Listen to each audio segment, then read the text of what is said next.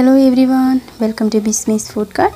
ഇത് നമ്മൾ ഇവിടെ തയ്യാറാക്കാൻ പോകുന്നത് ക്യാരറ്റും ഡ്രൈ ഫ്രൂട്ട്സും അതുപോലെ ചോക്ലേറ്റും വെച്ച് നല്ല അടിപൊളി ഒരു കേക്ക് ആണ് ഉണ്ടാക്കാൻ പോകുന്നത്. അപ്പോൾ നമുക്ക് ഇത് എങ്ങനെ ഉണ്ടാക്കുന്നതെന്ന് നോക്കാം. ഇതിനു വേണ്ടി ആദ്യം ഡ്രൈ ഇൻഗ്രീഡിയൻസ് എല്ലാം കൂടി എടുക്കാം. അതായത് 1.25 കപ്പ് മൈദയാണ് ഇതിനു വേണ്ടത്. അപ്പോൾ ഞാൻ ഓൾറെഡി അളന്ന് വെച്ചേക്കുന്നതാണ്. ഇത് നമുക്ക് ഈ സീവിലേക്ക് ഇട്ട് കൊടുക്കാം.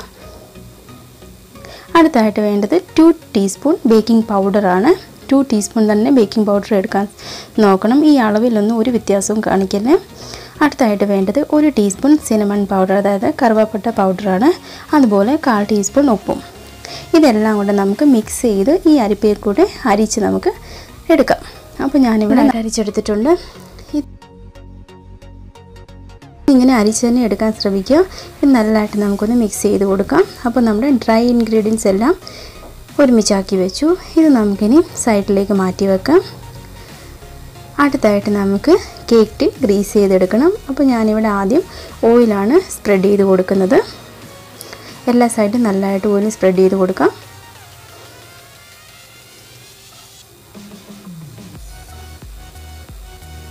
ഓയിൽ നല്ലതായിട്ട് സ്പ്രെഡ് ആയി കഴിഞ്ഞിട്ട് 2 ടീസ്പൂൺ മൈദ ഇതിലേക്ക് ഇട്ട് കൊടുക്കണം. ഇത് നമുക്ക് ഡസ്റ്റിംഗ് ചെയ്തെടുക്കാം.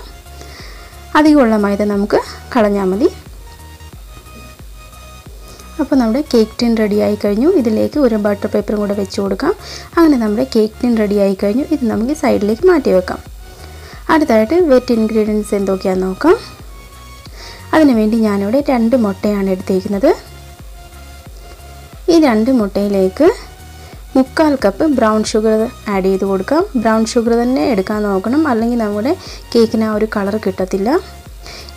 ഇത് രണ്ടും കൂടെ നല്ലതായിട്ട് നമുക്ക് ബീറ്റ് ചെയ്തെടുക്കാം. നല്ല ക്രീമി ആവുന്നിടം വരെ നമുക്ക് നല്ലതായിട്ട് ബീറ്റ് ചെയ്തെടുക്കണം. അതുപോലെ ബ്രൗൺ ഷുഗർ നല്ലതായിട്ട് മെൽറ്റ് ആവണം. അപ്പോൾ നമ്മുടെ ബ്രൗൺ ഷുഗർ നല്ലതായിട്ട് മെൽറ്റായി വന്നിട്ടുണ്ട്. ഈ ഒരു പരുവമാണ് നമുക്ക് വേണ്ടത്.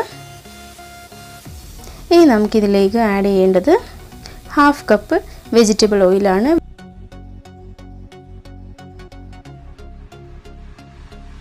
അതുപോലെ 1 ടീസ്പൂൺ വാനില എസൻസും കൂടി ഇതിലേക്ക് ആഡ് ചെയ്ത് ഒന്നുകൂടെ നമുക്ക് ബീറ്റ് ചെയ്തെടുക്കണം.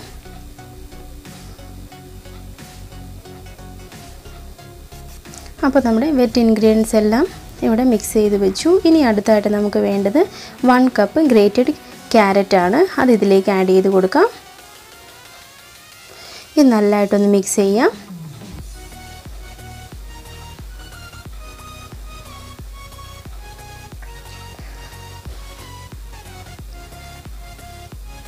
ക്യാരറ്റ് നല്ലതായിട്ട് മിക്സ് ആയിട്ടുണ്ട്. ഇനി നമുക്ക് നമ്മുടെ നേരത്തെ അരിച്ച് വെച്ചേക്കുന്ന മൈദ ഇതിലേക്ക് കുറച്ചായിട്ട് ആഡ് ചെയ്ത് കൊടുക്കണം. മൈദ എല്ലാം ഒരുമിച്ച് ആഡ് ചെയ്ത് കൊടുക്കല്. കുറച്ചായിട്ട് നമുക്കിതിലേക്ക് ആഡ് ചെയ്ത് നല്ലതായിട്ട് മിക്സ് ചെയ്തെടുക്കാം.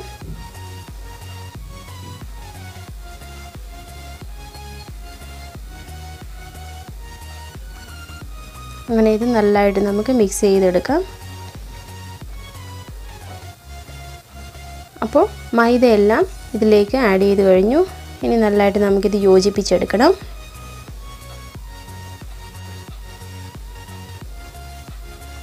നല്ലതായിട്ട് മിക്സ് ചെയ്തെടുക്കണം. ലംസ് ഒന്നും ഉണ്ടാവാൻ പാടില്ല. അപ്പോൾ ഇത് നല്ലതായിട്ട് മിക്സ് ആയിട്ടുണ്ട്.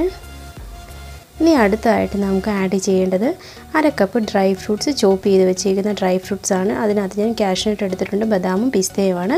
അതുപോലെ 1/2 കപ്പ് ഡാർക്ക് ചോക്ലേറ്റും കൂടി ഇതിലേക്ക് ആഡ് ചെയ്ത് നല്ലതായിട്ട് നമുക്കൊന്ന് മിക്സ് ചെയ്ത് കൊടുക്കാം.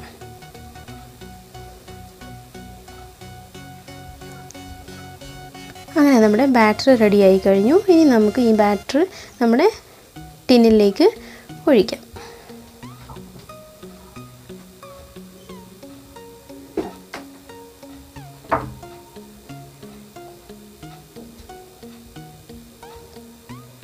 ഇനി ഇത് നമുക്ക് നല്ലതായിട്ട് ലെവൽ ചെയ്ത് കൊടുക്കണം.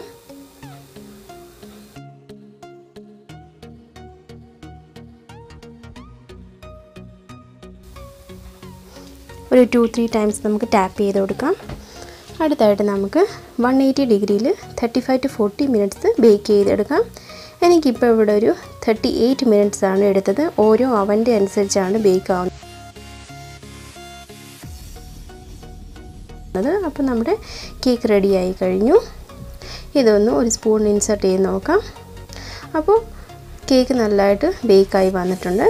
കേക്ക് തണുത്ത് കഴിയുമ്പോഴത്തേക്ക് നമുക്ക് ഒരു നൈഫ് എടുത്ത് 4 സൈഡും ഒന്ന് ഡീമോൾഡ് ചെയ്ത് കൊടുക്കാം.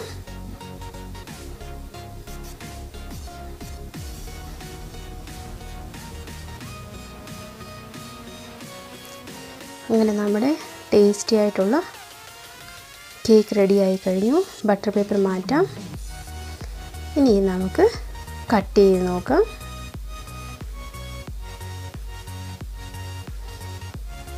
കണ്ടില്ലേ, ചോക്ലേറ്റും ക്യാരറ്റും ഡ്രൈ ഫ്രൂട്ട്സും എല്ലാം നല്ലതായിട്ട് വന്നിട്ടുണ്ട്. അപ്പോൾ നല്ല ടേസ്റ്റി ആയിട്ടുള്ളൊരു കേക്കാണ്. ഇതെല്ലാവരും ട്രൈ ചെയ്ത് നോക്കണം. അതുപോലെ ഫീഡ്ബാക്ക് അറിയിക്കണം. അപ്പോൾ അടുത്ത റെസിപ്പി വരെ ബൈ ബൈ, ടേക്ക് കെയർ.